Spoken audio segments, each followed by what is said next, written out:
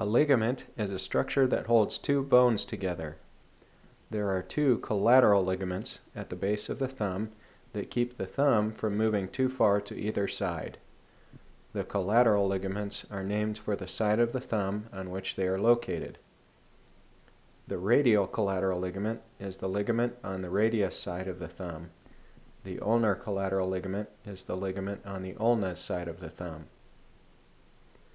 A violent force to the thumb can injure the ulnar collateral ligament.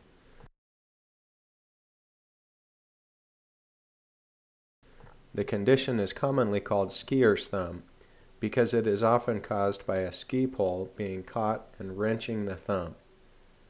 Ulnar collateral ligament injuries can range from mild sprains to complete tears.